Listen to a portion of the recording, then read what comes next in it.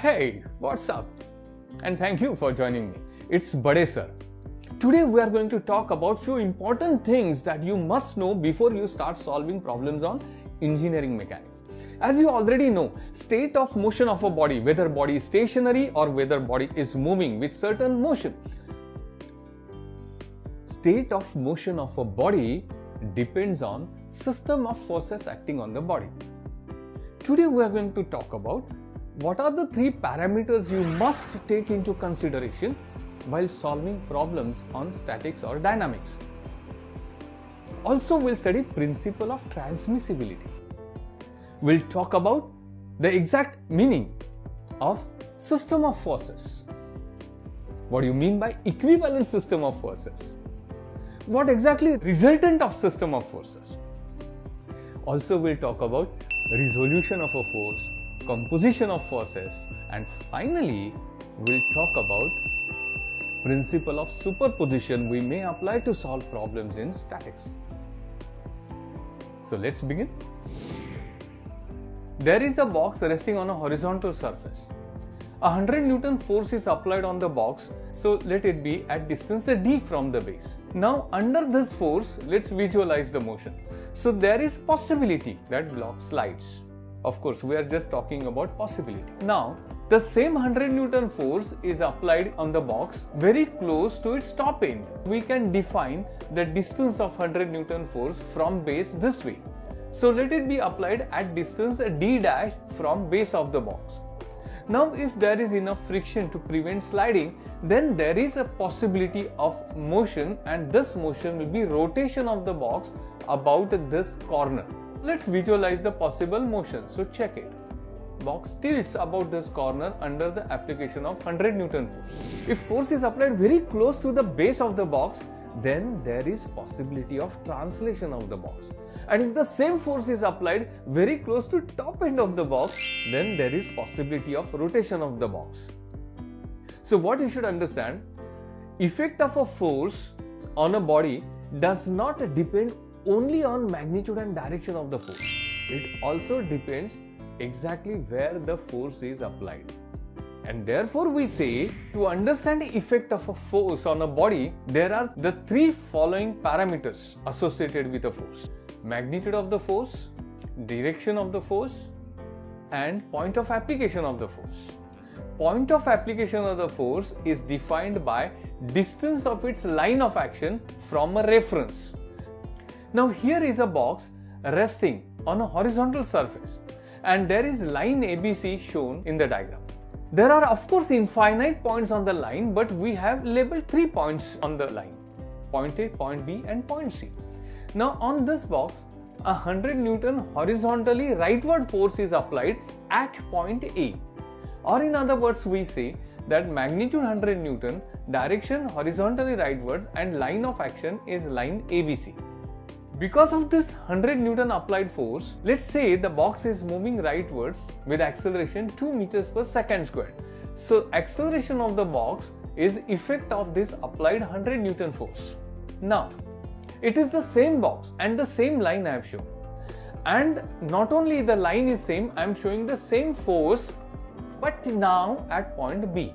You know Newton's second law of motion at school level you have studied. F is equal to m into A. Resultant force is mass into acceleration. Now when the force is the same, mass of the body, of course it is the same body, so acceleration will be the same. So when 100 Newton force is applied at point A, or this 100 Newton force is applied at point B, effect is the same.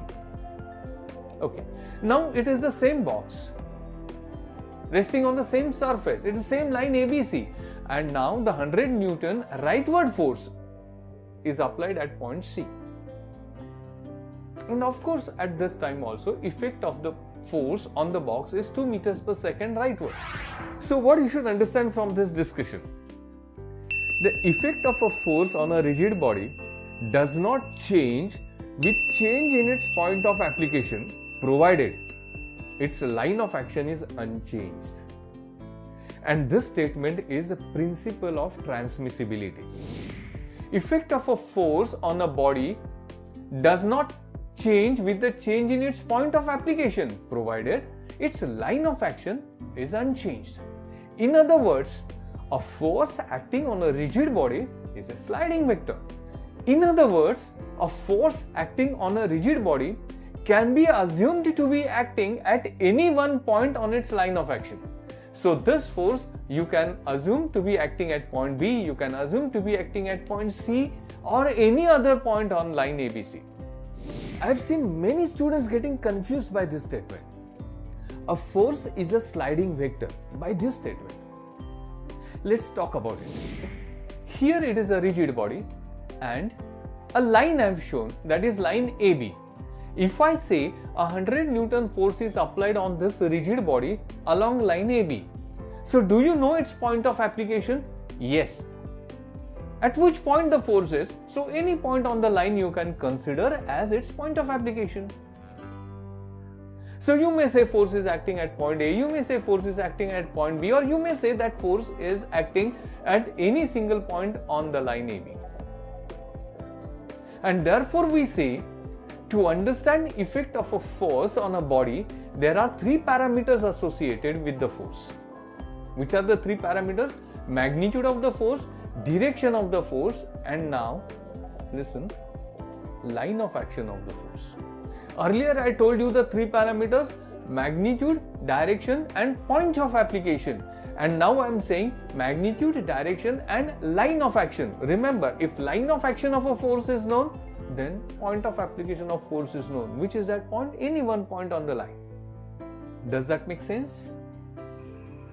Now here is a bent rod ABC. It is fixed to the ground at point C. So here it is force F. F is magnitude. Horizontally rightwards. So rightwards is its direction. And it is acting at point A. So A is point of application. What is line of action of this force? Let's show it in the diagram. So line AC is line of action of this force. By principle of transmissibility, can we assume this force acting at point C? For some theoretical purposes, can we slide this force F to point C? Now can we say that earlier diagram, that is force acting at point A, and now this force acting at point C are equivalent? Yes, that is the principle of transmissibility. But be very, very careful. Here is a rod AB and one more rod BC. These two rods are connected to each other by a pin. That means rod AB and rod BC can move with respect to each other about this pin. A force of magnitude F is applied at point A and it is horizontally rightwards. Now here is its line of action, line AC. What can be effect of this force F? So rod AB possibly will rotate about point B. Why not rod BC? Because rod BC is fixed to the ground at point C. So only rod AB can rotate here. Now, by principle of transmissibility, can we assume that force acting at point C? No, not at all. Here you have not changed just the point of application of the force, but here you have changed the body on which the force is acting. Originally the force was acting on rod AB, and now you have shifted that force on rod BC, and that is a mistake. Take care. Whether these two diagrams are equivalent? No. But one more thing you try to understand. For certain reason, in a theoretical force analysis, if you assume that the two rods combined as a single rigid body, that happens while solving problems on statics, you will understand that. That is a group of bodies together as a single body we can assume.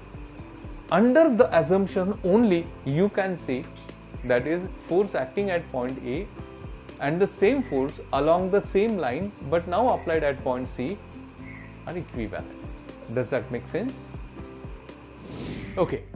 Now while solving problems on engineering mechanics, many times we use this phrase, a system of forces. What's that? What do you mean by a system of forces? A system of forces is nothing but a group of forces under consideration. That's all. Now let's talk about equivalent systems of forces. 100 Newton force is applied on a box, and because of this 100 Newton force, the box is moving rightwards with acceleration 2 meters per second squared. So acceleration 2 meters per second squared is effect of this 100 Newton force on the box. Now I have replaced 100 Newton force by two parallel forces, each 50 Newton. And what my observation is, that box is still moving with acceleration 2 meters per second squared. Now in the third diagram here, it is the same box, but I've removed now this 250 Newton forces or this 100 Newton force, and I've replaced by three parallel forces in this manner. So what is net force acting on the box? 120 rightwards, 120 rightwards and 140 leftwards. So total force is again 100 Newton rightwards, and what my observation is, the box is still moving with acceleration 2 meters per second squared. Here I have actually added three more but vertical forces, two downward forces 45 Newton each, and along the center line 90 Newton upward force. So tell me, what is total horizontal force applied on the box? 100 Newton rightwards, check. And what is total vertical force applied on the box? So it's 0. So under this 6 forces, again box is moving rightwards with acceleration 2 meters per second squared. So in this discussion, what is our conclusion? These four systems of forces are equivalent. Two systems of forces, when acting independently, create the same effect on the body. Then the two systems of forces are equivalent. In these four diagrams, I have shown four different systems acting on the box, but they create the same effect on the box. So these four systems of forces are equivalent to each other. Such how many equivalent systems you will be able to create? You will be able to create infinite systems of forces. You can create infinite equivalent systems of forces. So a system of forces has infinite equivalent systems. When two systems of forces independently have the same effect on a rigid body, then the two systems of forces are said to be equivalent to each other. A system of forces has infinite equivalent systems, and the simplest equivalent system is called a resultant. Which is the simplest equivalent system? The system with this single force. So this single force, 100 Newton force, is called as a resultant of the other equivalent systems. Watch those diagrams again. In first diagram, there is single 100 Newton force acting on the body, and body has acceleration 2 meters per second squared. In the second diagram, two parallel forces we have applied, each 50 Newton rightwards, and these two parallel forces have same effect on the body. What do you mean by that? You have resolved that 100 Newton force by two parallel forces.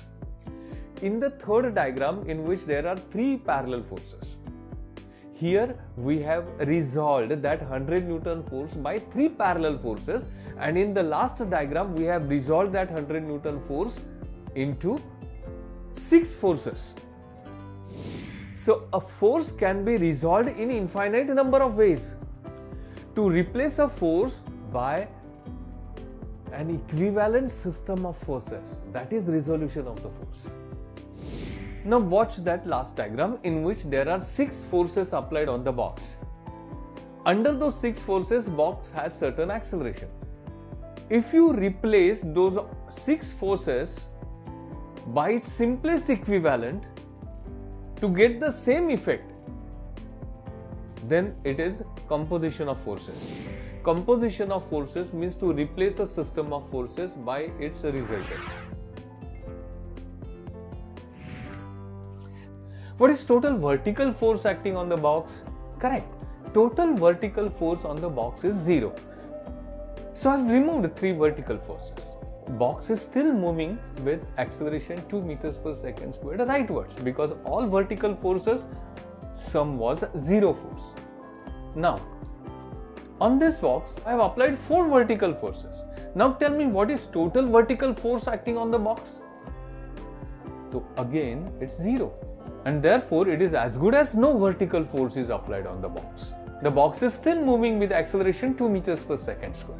What you should understand from this discussion, that is principle of superposition, and it states that in a system of forces acting on a rigid body, a system of forces in equilibrium can be added, or from a system of forces acting on a rigid body, a system of forces in equilibrium can be removed without any change in effect of the original system.